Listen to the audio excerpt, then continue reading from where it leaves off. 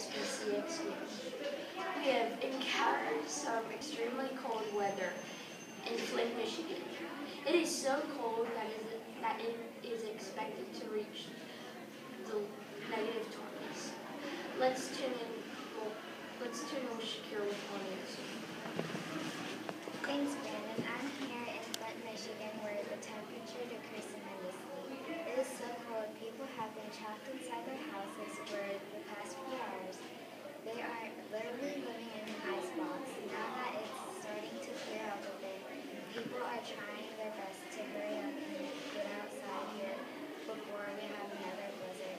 I'm here with Bob and Byron Watson, ready to tell us more about the earlier experiences with the weather.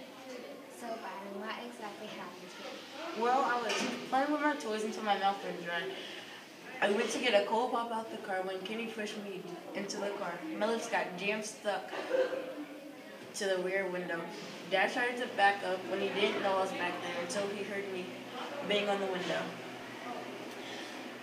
I was in the car getting ready to finally go somewhere warm.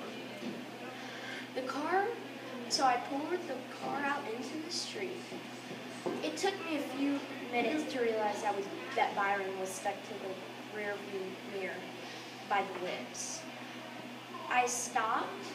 I opened up my door. I accidentally hit him in the stomach.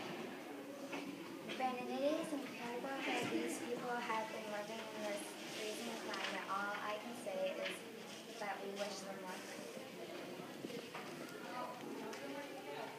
That we do, Shakira. That's it for today, folks. We'll see you next time at SBCX News.